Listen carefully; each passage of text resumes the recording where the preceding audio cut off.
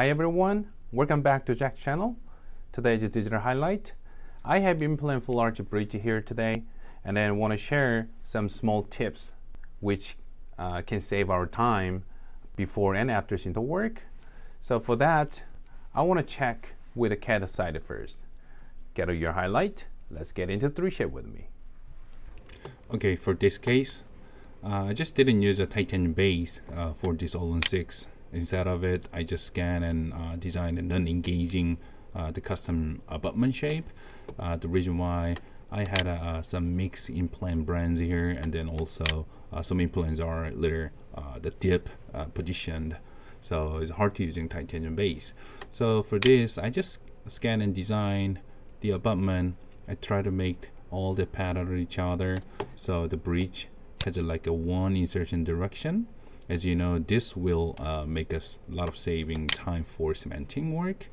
And then as you can see, I just scanned this abutment as a guide. So and then I didn't use a gingiva function. The reason why is not really like the tall and big gingiva area, and then actually a little hard to use with the crown and bridge option for the gingiva.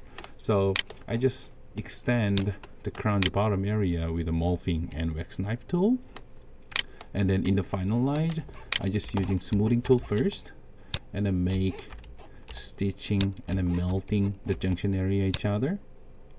Okay, it looks like too much work manually, but sometimes even this is a more faster and a more the easy way to creating a full arch.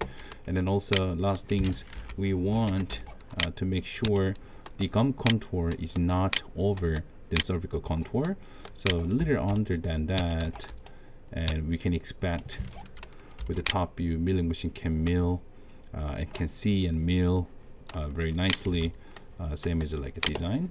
So here is the finalized done work here. So on top view we can see the cervical and also the embrasures, which means machine can mill out easily.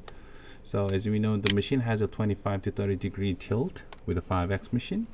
So I believe this much design will coming out very nicely. Oh, of course, don't forget the screw channel. Okay, let's see the milling quality.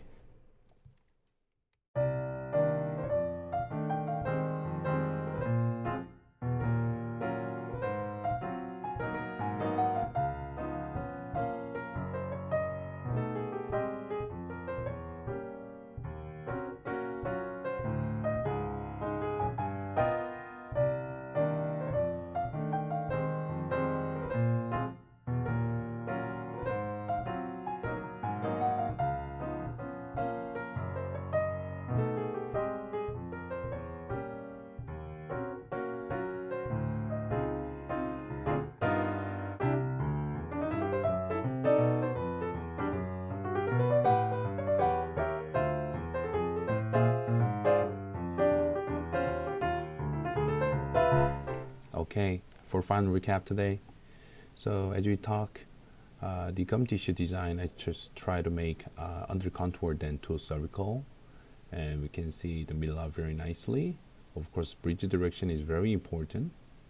You can see on top view here, and I just did a little open embrasure work with a little thin disc, and that's it. And for the sinter frame, let's talk about the sinter frame here. After mill, I just try always make this piece out from the center, okay, and the center pin need to make the even put the pin on left and right side to make sure the centering evenly too. And then for the pink coloring, when I draw the red line, I just try to draw the red line just a little below than the two size point from here to here, okay, like this. And for coloring, I just put the blue and violet for characterization. This is a appreciated multi-block, but my client want to have a little more dynamic shade, and I just add on a little bit. So I'm gonna use the 15-hour long sinter schedule for the full arch bridge. Okay, and I'm gonna put in sinter furnace, and I will see you tomorrow.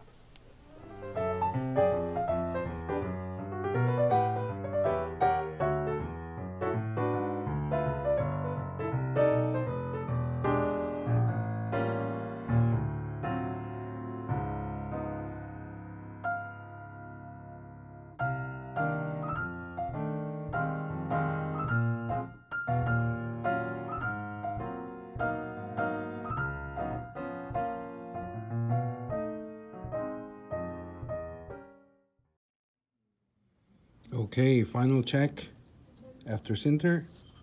I just got the pin out. Okay, sinter very nicely coming out. Color is good, translucence is good. At least I don't need this. Hammer by. Check the fit. Just one shot sitting on. Margin fits very nice.